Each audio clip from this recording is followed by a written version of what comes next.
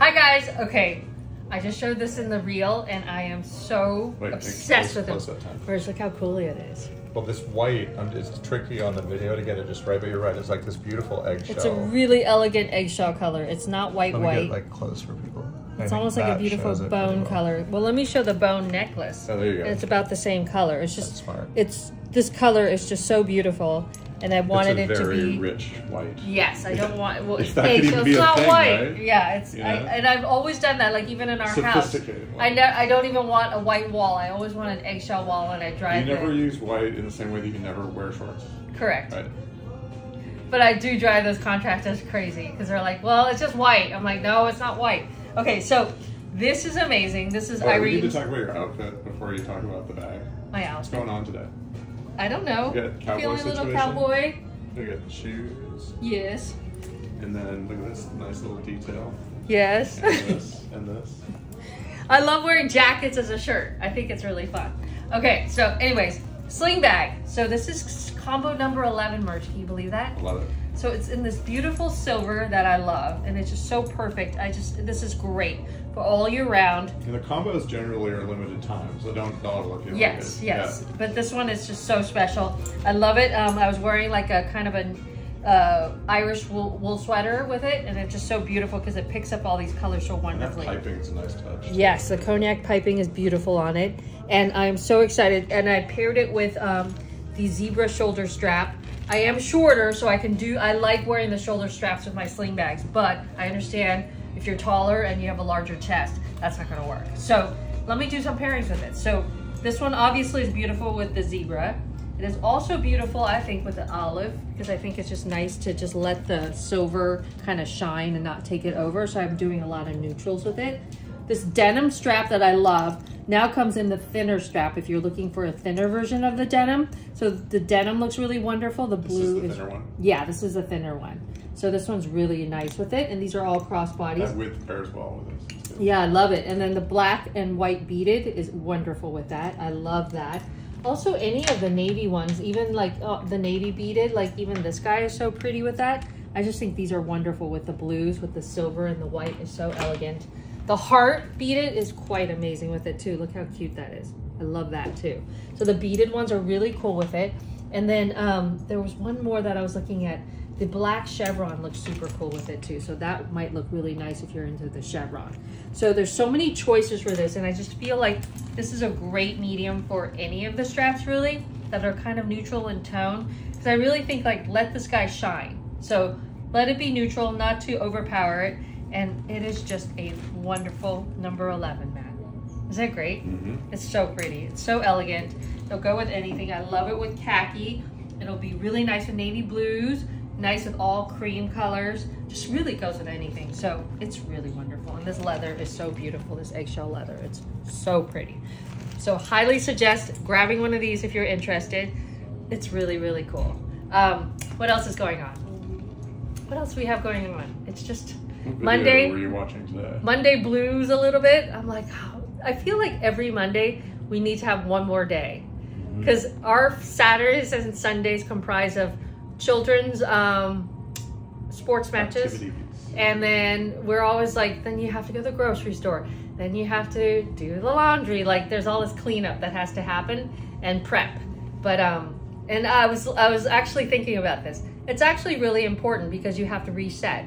And resetting, it's like resetting the table, making everything clean, allows for you to be then ready for the week to come. And also at nighttime, I always do this at night, and I know it takes an extra half an hour, but I always get things ready for the next morning. So before I go to bed, I make sure everything is kind of, I'm a little weird OCD with the cushions. So I have to make sure the cushions are kind of fluffed up because I hate coming downstairs early in the morning and then you see like, it's all messy. It's yucky. Well, it's like an unmade bed, you know? Yeah, I think that's what it is. So cushions are kind of all lined up, not perfect, but just kind of cleaned up a little bit. And then for me, I just grind the coffee, get all my vitamins out, get my bottle for the water out so that all this stuff is ready for the next morning. And I think it takes a little bit more effort, especially when you're so tired. You really need to do a video that goes through all of the steps of your nighttime Startup and daytime rituals. Yeah, actually. Right? You're There's a lot of And rituals that I have to perform. But I do They it haven't because... changed that much for a while. Like, you're pretty largely the same. Yeah. But it's evolved over the last 3 years. Yes, because sometimes I added a lot on and then minused a lot of the stuff that I felt like was too much, and then added things that I felt like were better. So it's constant tweaking. It's like tweaking a machine. But I feel like adding the nighttime cleanup and getting it ready takes off like 5 or 10 minutes in the morning, which sets your brains, and allows for you to then focus on something else in the morning. And time is really tight in the morning. So I feel like 5 to 10 minutes is actually a lot that you're saving. But then I like everything prepared. That's all. So anyhow, this will be up tonight, and I highly suggest if you're interested in this, and this is a great gift for someone who has already had a sling bag, it's going to be a spectacular surprise. It's so pretty, and I'm going to start using it now. I've been playing with it all weekend, and I'm just so excited about it. So I hope you love it. I hope you love this eggshell, and it's just really wonderful. We should also shout out to Renee for the sushi hand roll. Yes, Renee. We went to, where was that? In Oakland? It was so good. We'll have to follow up with the name, yeah. It was called Yonsei, and it was like really right cool by the concept. across the street from the Fox Theater. So if you're in this area, there's like a really cool like sushi place where it's like all the really cute rolls, but they're on a block, and it's surprisingly filling. Like this one came with 4 in a rolls, good way. 5 rolls, right? Yeah. And I was like, oh, I might be hungry. I was so full. It was a great amount. It was like 5 like hand rolls, but somehow that really filled me up. Yeah, not crazy price, and the omakase was nice. It was a good variety. Delicious. So, it was really fun. Definitely recommend that. And then we went and saw one of Matt's classmates from college. Did they start that in college, their band? They started just after, right after. Would you call that a band, or what are they? Yeah, I think so. Right? So they're like she's so cool. So it's called Pink Martini, and it's, what are their names? China Forbes, Thomas Lauderdale. and Thomas Lauderdale. The most talented musicians. So China Ford is the singer, and her voice is like, I was telling Matt, it's like... Songwriter too. Songwriter is like butter. It's so beautiful. And then Thomas Lauderdale makes... I was like, I wish that... They were saying that she won an award, the Montreal Award.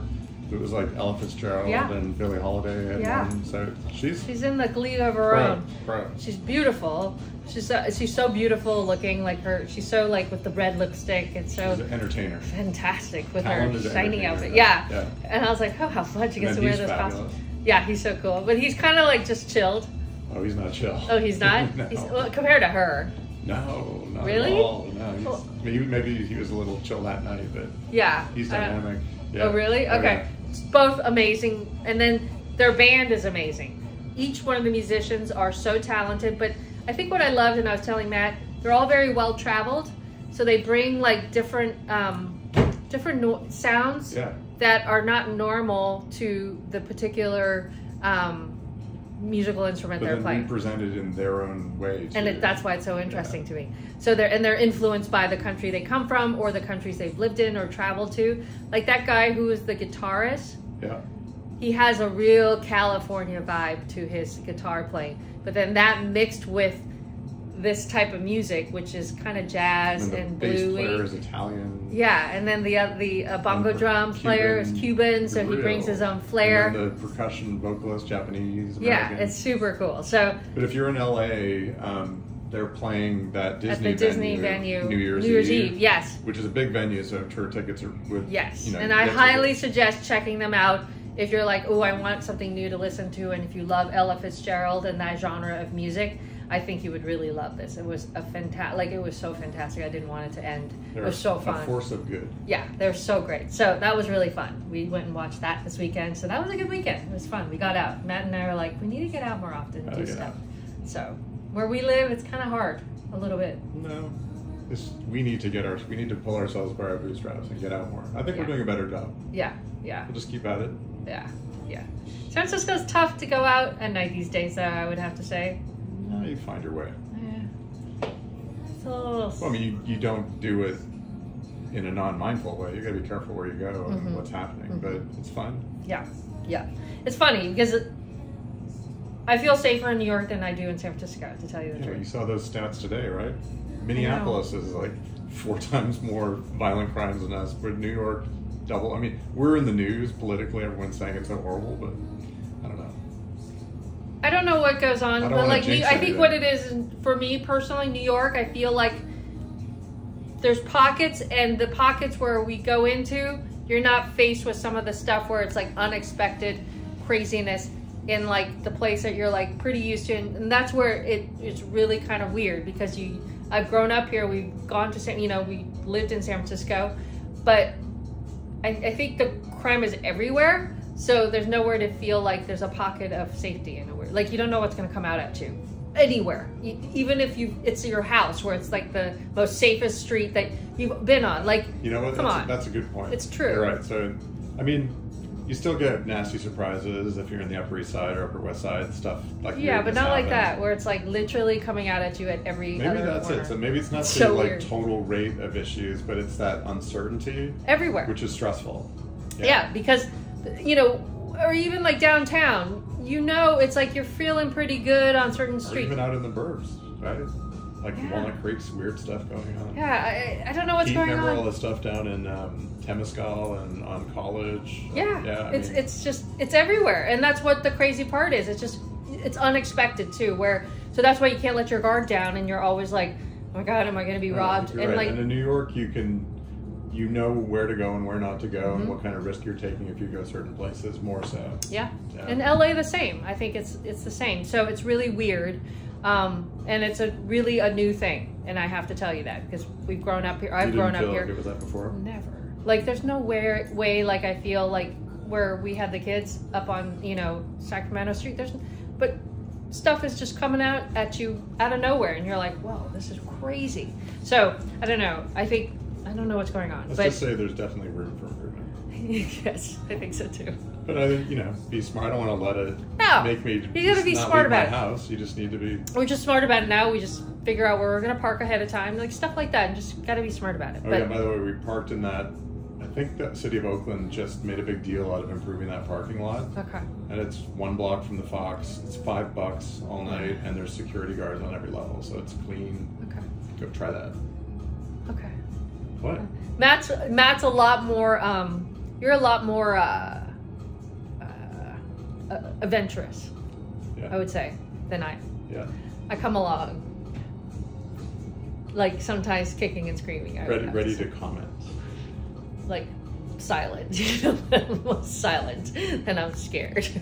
But then when I get there, I'm fine. It's just, sometimes it's a little uncomfortable. That's all. But it's fine.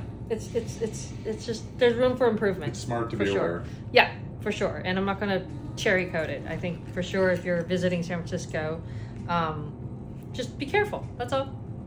You got to be careful anywhere you go, but it's just a little bit more, I have to get my bearings because it's just everywhere. I don't feel safe. It's really weird. It's coming at you at the most strangest locations where you shouldn't feel uncomfortable because your whole life you're like, this is so safe on the street, right?